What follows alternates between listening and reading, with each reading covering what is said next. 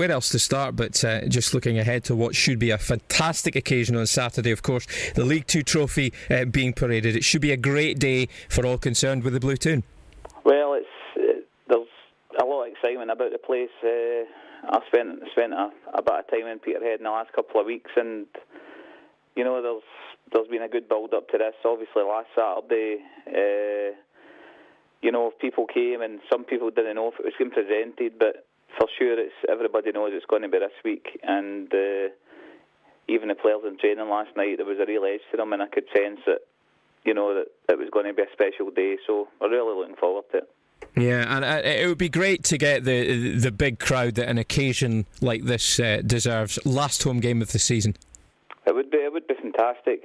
I mean, we have been, you know, in the last year or whatever, we've spent some time in the community trying to entice the kids and to get them to come and watch us, and we think that's working, because we are seeing a lot of kids coming to games now, kids that we recognise for coaching and whatever, and you know, even Tuesday there we took some of them coaching. We're all talking about it coming to the game on Saturday, so you know, hopefully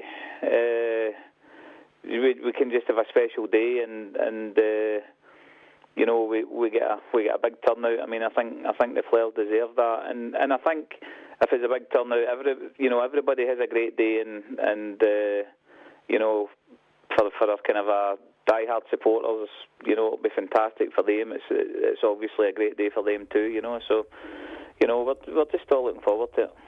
Stirling, what can you expect from them? Well, they need 4 points to get in the playoffs. So we're going to play a team that's fired up, a team that's going to come and try and spoil the party to a certain extent, and you know, we'll do our best to stop their playoff bid. You know, it's one of the things in football, I think, over a period of time where, you know, there's no love lost between any of your rivals, and you know, if you were in the same position as them, that they wouldn't think, you know, they wouldn't think twice about putting a spoke in your wheel, you know. So we'll motivate the players to go out and play and make sure that we finish off our home season as well as we can. And if it's anything like last week, I mean, our players played with a freedom last week that hasn't been there. They played with a confidence, and hopefully we can see the same again on Saturday. Yeah, great celebrations to come, like I say, but that, of course, is after the game, Jim. How important is it that your players just focus on the 90 minutes?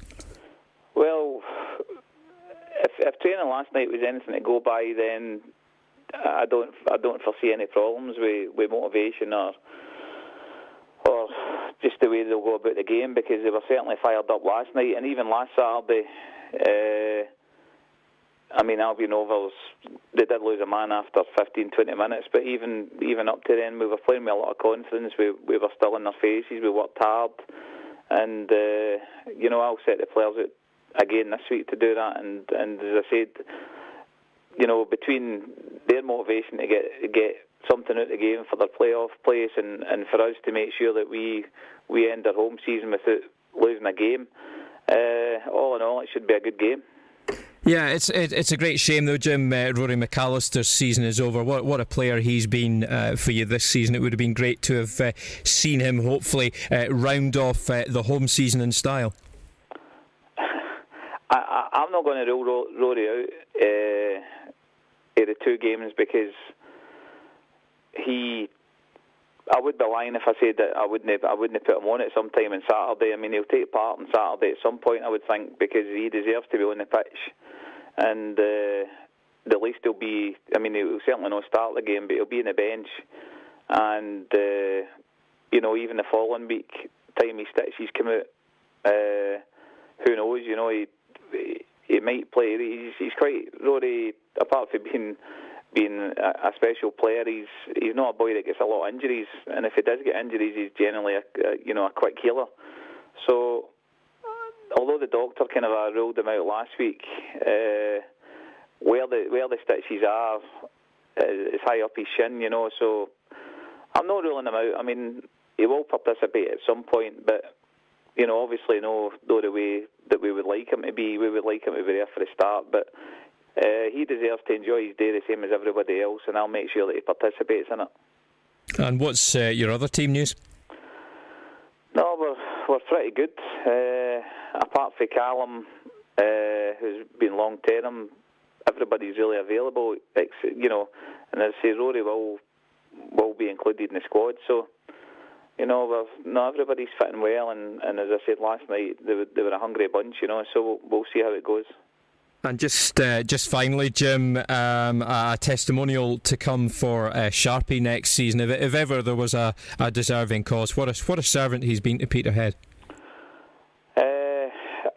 I've been here 2.5 years, and I can only speak about really the change in him since I've came. He's went from a kind of a right winger to a right fullback, come right wing back, and the change in him in performances and even in his general fitness is phenomenal. I think he'd lost a stone in weight or something for the start of the season, and he's got himself an unbelievable nick.